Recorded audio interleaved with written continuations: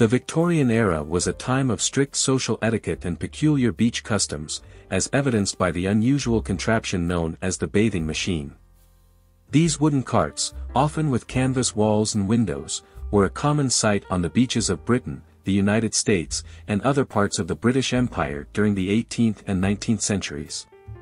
Initially appearing in Devon around 1735 and later in Margate in 1750, the bathing machines quickly became a staple of seaside culture. They were primarily used by women, who were expected to maintain the strictest levels of modesty while enjoying the benefits of sea bathing. In fact, women and men were often segregated on the beaches, and bathing suits were not considered appropriate attire for public viewing.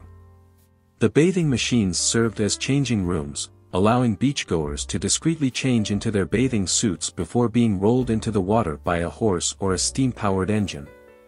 Once in the water, they could enjoy a quick dip without being seen by others.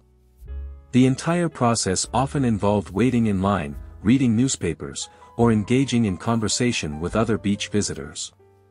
Swimming was not a popular activity at the time, and people mostly spent their time sitting in the water for health benefits. The use of dippers, employed to assist clients in and out of the water, added to the peculiar beach experience.